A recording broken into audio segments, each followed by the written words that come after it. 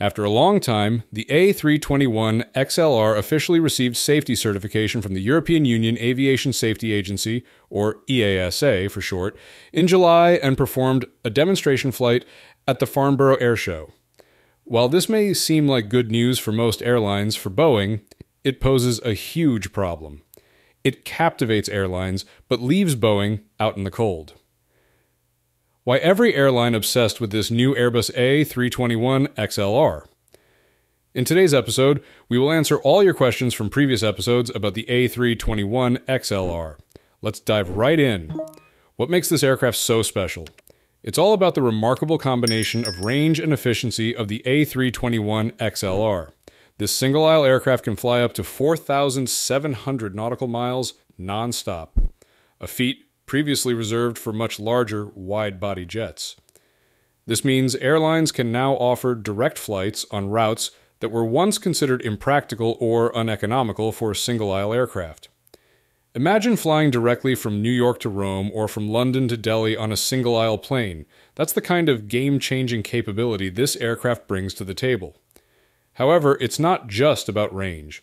The A321 XLR also promises outstanding fuel efficiency, consuming 30% less fuel per seat compared to previous generation competing aircraft. Environmentally, its improved fuel efficiency translates to reduced carbon emissions per passenger, helping airlines meet increasingly stringent environmental regulations and sustainability goals.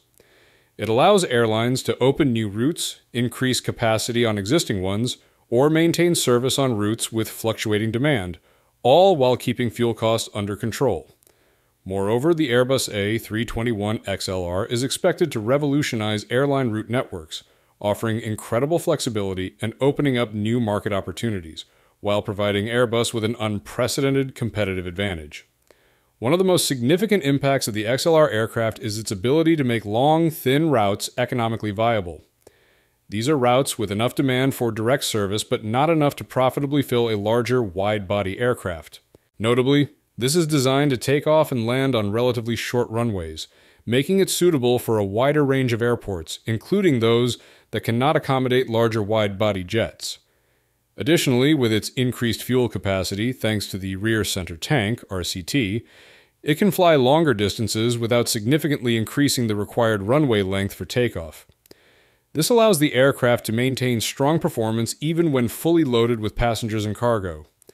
Overall, the A321 XLR is a versatile aircraft optimized to take off from shorter runways at secondary airports and land at major airports without performance issues.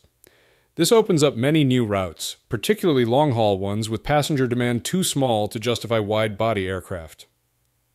With a narrow-body aircraft, the number of cabin crew members serving passengers is fewer compared to wide-body jets. How can they effectively manage a flight that lasts up to 10 hours? To ensure attentive service on long-haul flights with a smaller crew, airlines and crew members often implement various strategies and efficient procedures.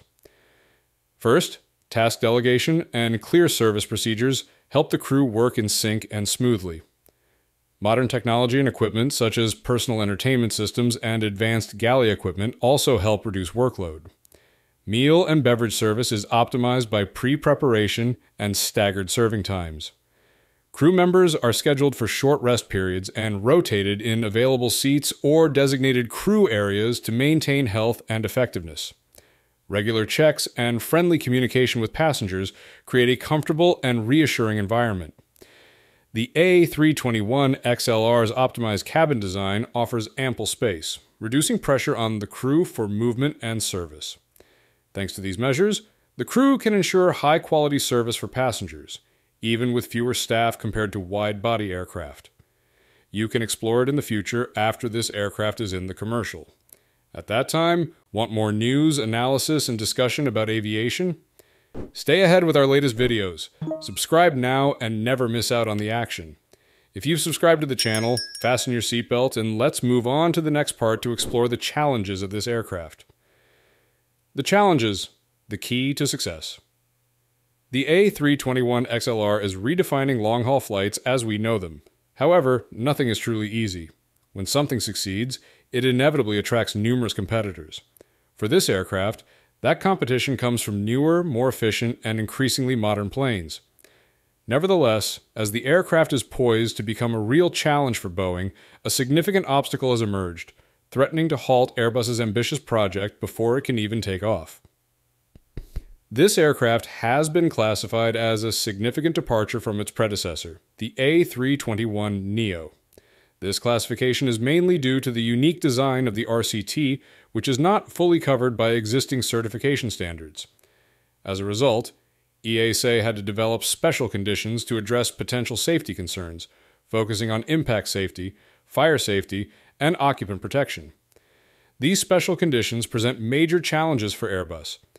The company must demonstrate that the RCT's position within the fuselage does not create new safety issues, that the tank is sufficiently durable and impact-resistant, and that in the event of a puncture, fuel leaks will be contained enough to not pose a threat to passengers. This is no small task and has required Airbus to go back to the drawing board multiple times. The certification process became a stressful journey for Airbus. It involved over 400 joint meetings between EASA and Airbus technical experts, more than 900 hours of flight testing on 3 test aircraft, and the review and approval of over 500 certification documents. Each test, each inspection, and each audit could uncover an issue that might jeopardize the entire project. The stakes couldn't be higher. If Airbus fails to meet EASA's stringent safety requirements, the A321 XLR might never see commercial service. All the orders, all the potential to reshape the aviation industry hang in the balance. The future of Airbus's single-aisle long-haul strategy depends on overcoming this hurdle. Finally, after nearly 5 years of waiting and speculation, the European Union Aviation Safety Agency granted type certification for the Airbus A321 XLR. The Airbus engineering team rose to the challenge, implementing complex design solutions to address EASA's concerns. Their efforts paid off as this aircraft not only met but exceeded the safety requirements set by EASA. For Boeing, this is not good news. Currently, Boeing does not have a direct competitor to the Airbus XLR. The 737 MAX family, though popular, does not offer the same combination of range and performance that makes the Airbus aircraft attractive to airlines. Airlines seeking an aircraft capable of efficiently flying long, thin routes now have a clear choice with Airbus, while Boeing's products do not meet this specific demand. The timing of the A321 XLR certification posed a significant challenge for Boeing, as the company was still recovering from the 737 MAX crisis and attempting to regain its reputation. The arrival of this aircraft added further pressure on Boeing during this difficult period. Boeing's options were not appealing. Developing a new aircraft would be costly and time-consuming, while modifying existing designs might not meet the unique capabilities of this Airbus aircraft. However, this aircraft still has significant limitations. First, being a narrow-body aircraft, the cabin space is more restricted compared to wide-body aircraft. This can affect passenger comfort on long flights and limit the crew's ability to provide service. Second, unlike wide-body aircraft, the A321 XLR does not have a dedicated space for crew rest areas. This can impact the health and efficiency of the crew on long-haul flights. And third, compared to wide-body aircraft, its cargo capacity is limited due to a smaller cargo hold. This can reduce revenue from cargo transport, an important source of income for airlines. In your opinion, what other limitations might these impressive aircraft have? After ceasing production of the 757, Boeing left a gap in the mid-range aircraft segment, planes that could fly farther than the 737 models but were smaller than the 787 series. Airbus capitalized on this with the introduction of the A321 XLR, a formidable competitor. The Boeing 757 remains a favored model for long routes with lower passenger demand, especially on long and thin routes. Stopping production may have caused Boeing to miss the opportunity to exploit this segment. It could be seen as a sound decision based on the market conditions and forecasts at the time. However, with the success of the Airbus A321 XLR, this decision now appears to have left a gap that Boeing is struggling to fill. Some analysts may view this as a mistake, as Boeing currently lacks a direct competitor to the Airbus XLR, forcing the company to seek alternative solutions for the future. The The 757 was one of the first aircraft to receive extended range Twin Engine Operational Performance Standards, ETOPS for short, certification. Not only ideal for domestic flights within the U.S., this jet was also capable of completing popular non-stop transatlantic city pairings, making it an operator's dream. What would happen if Boeing continued to improve and upgrade the 757 to make it superior? If this Boeing aircraft was upgraded, which aircraft do you think more superior? Comment 1 if you think A321 XLR, 2 if your answer is 757.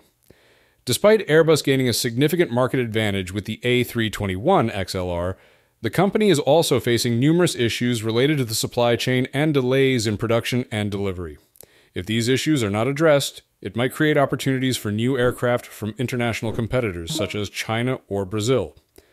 Stay tuned for the next episode to learn more details. Thank you, and see you next time.